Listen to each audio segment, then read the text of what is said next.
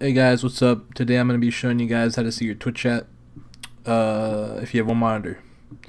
With the program I made was for myself, but I'm releasing it out now because it's kind of a useful thing. And yeah, I'm not the best coder, but I try sometimes, and now I'm starting to try. And it's actually pretty bad, but still, I might make it better.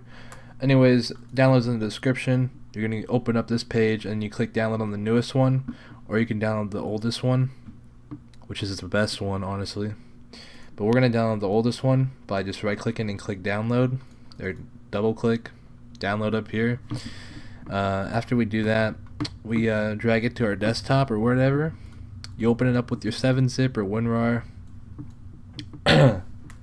and then you just drag it out of the zip to wherever you want, and just basically move the folder anywhere, because everything in that folder has to be in that folder. So you open up the folder, you launch up the program, and this is the program.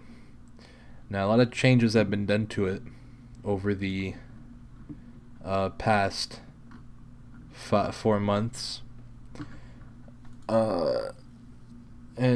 yeah, so you can just have dark mode on.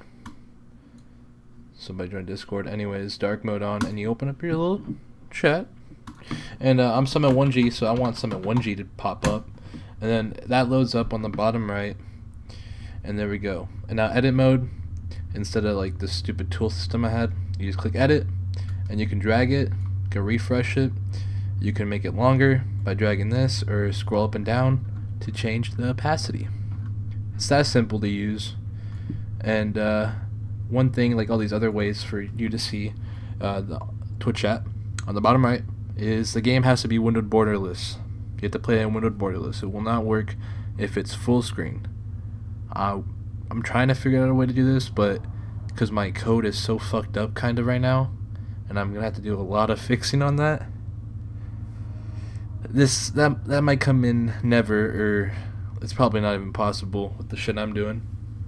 But still, here's a freaking program that lets you see that. So now you can play your game or browse the internet with that on the bottom right. Have fun, guys. That's it. Bye.